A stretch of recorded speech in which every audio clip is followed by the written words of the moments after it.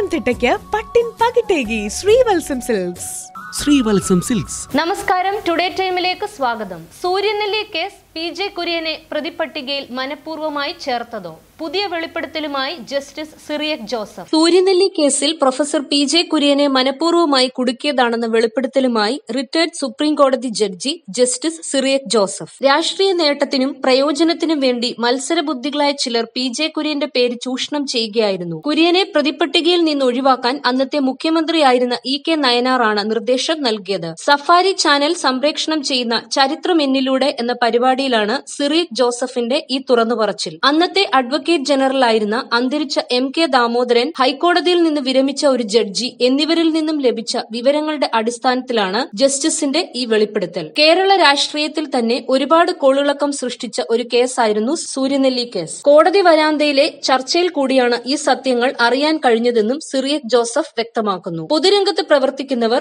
അറിഞ്ഞും അറിയാതെയും പല ആരോപണങ്ങൾക്കും വിധേയരാകുമെന്നും അത് മാനസിക വിഷമങ്ങൾക്ക് ഇടയാക്കുമെന്നും അദ്ദേഹം പറയുന്നു. ഡൽഹിയിലെ രാഷ്ട്രീയ ഭരണ വൃത്തങ്ങളിൽ വളരെ മതിപ്പുണ്ടാക്കിയിട്ടുള്ള ഒരു കേരള മലയാളി നേതാവാണ് പ്രൊഫസർ P.J. കുര്യൻ. അദ്ദേഹത്തിന് എതിരായിട്ട് സ്ത്രീ പീഡനവുമായി ബന്ധപ്പെട്ട ഒരു ആരോപണം ഉയർന്നു വരികയും അത് ധാരാളം മാധ്യമങ്ങളിൽ ചർച്ച ചെയ്യപ്പെടുകയും രാഷ്ട്രീയ മത്സരത്തിന് അത് ഉപയോഗപ്പെടുത്തുകയും പ്രയോജനപ്പെടുത്തുകയും ചെയ്ത ഒരു ചരിത്രമുണ്ട്.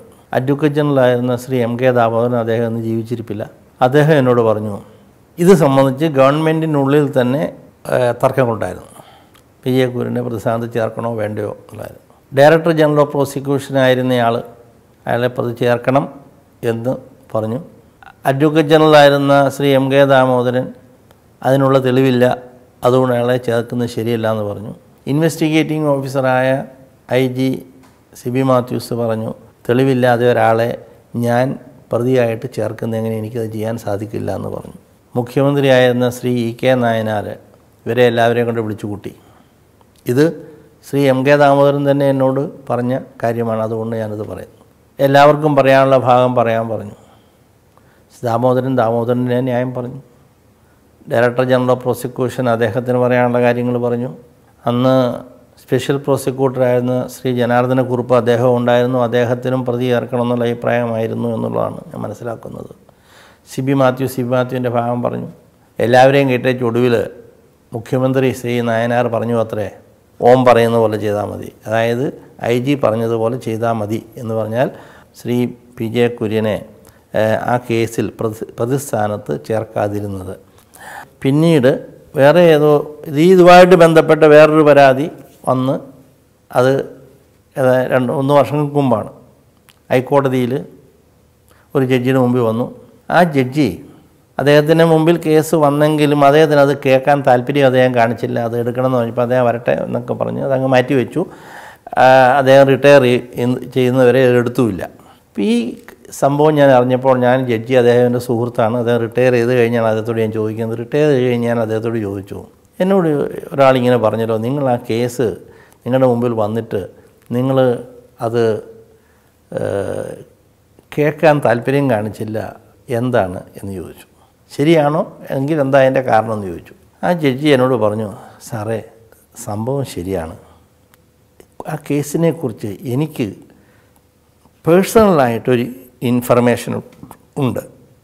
അപ്പോൾ എനിക്ക് പേഴ്സണലായിട്ടുള്ള ഒരു നോളജ് വെച്ചുകൊണ്ട് ഞാൻ കേസ് വിധിക്കുന്നത് അല്ലെ കേസ് കേൾക്കുന്നതും വിധി പറയുന്നതും ഫെയർ അല്ല, നീതിയല്ല എന്ന് എനിക്ക് തോന്നി. അതുകൊണ്ട് അങ്ങനെയുള്ള യാതൊരു ബയസും ഇല്ലാത്ത ഒരാൾ കേട്ടോട്ടെ എന്ന് വിചാരിച്ചു.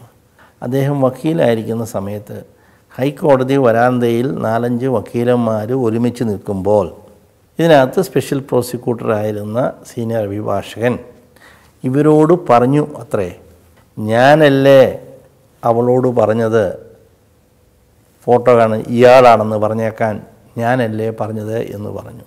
ഇദ്ദേഹത്തിൻ്റെ ഒരു പത്രത്തിൽ വന്ന ഏതൊരു ഫോട്ടോ കാണിച്ചിട്ട് ഇയാളാണ് എന്നെ പീഡിപ്പിച്ചത് എന്ന് പറഞ്ഞേക്കാൻ ഞാനല്ലേ അവളോട് പറഞ്ഞത് എന്ന് പറഞ്ഞു എന്ന് പറഞ്ഞു. എന്നിട്ട് ഇദ്ദേഹം എന്നോട് പറഞ്ഞു, സാറേ ഇത് ഞാൻ എൻ്റെ ചെവി കൊണ്ട് കേട്ടതാണ്, ഇയാൾ തന്നെ പറഞ്ഞത് ഞാനാണ് അവളെ കൊണ്ട് പറയിച്ചതെന്ന്. അത് അറിയാവുന്ന ഞാൻ ഈ കേസ് കേട്ടാൽ എങ്ങനെ ഞാൻ കുര്യനെതിരായിട്ട് വിധിക്കും?